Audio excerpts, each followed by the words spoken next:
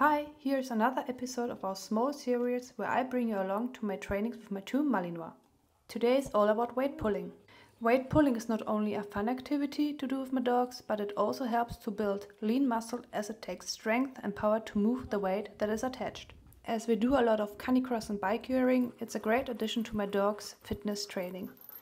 My dogs love the exercise, and what I especially like about it is that I can manually increase the resistance over time and adjust the training according to my dog's age, condition and abilities. I usually like to switch up the dogs after some time of pulling, so both have a break between their pulling sessions.